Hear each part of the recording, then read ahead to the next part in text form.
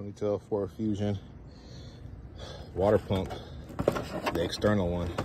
I believe this model also has an internal water pump on.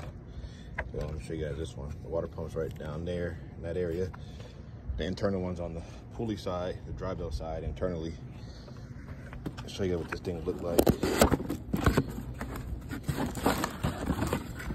I could be dead wrong, but from my understanding, that's what it has. This little guy right here is your water pump, external water pump.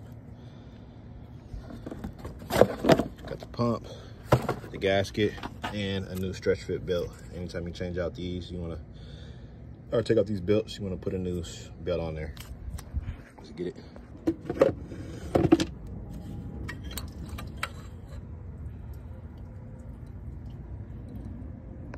All right, water pump is out. That's where it lives at, right in there. This gasket looks hideous. I hope that wasn't an OEM one. Either way, there's an old water pump right here. You hear that? Look at that bearing. Hear that bearing? That's a no bueno, people. That's bad. Like marbles. There goes a new one. No noise.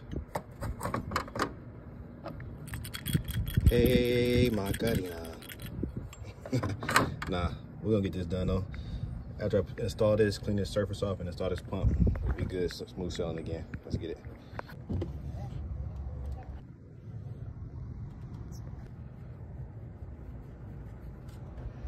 All right, the poor man's method of putting the stretch fit belt on. See all these zip ties?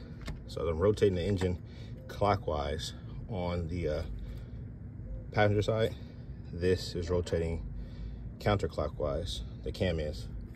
So as I'm rotating it, this side is literally going like this and around, and slowly pulling this belt onto this pulley and onto this pulley to where it'll be on there. It's almost there. Probably got a couple more rotations. And that's what I mean when I say rotations. Get the car jacked up. I'm at the car. Oh, I just fell. 18mm bolt right there, and you turn it clockwise. And as it rotates, it's gonna pull that cam counterclockwise. And when that does that, with the zip ties on it, it pulls the belt onto the pulleys like it needs to be. Poor man's method without that special tool. Special tool definitely makes it easier, but it can be done with zip ties too. Don't knock it till you try it. This got done. New water pump is installed. New stretch belt is installed. Everything's back buttoned up, hooked up.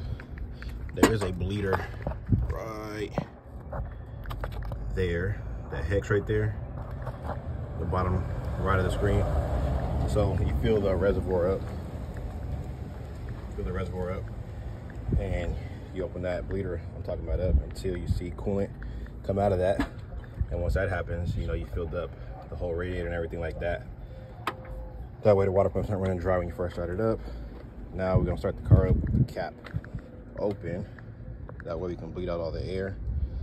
Put the heater on, let everything circulate, and we should be good to go. And that is a job well done.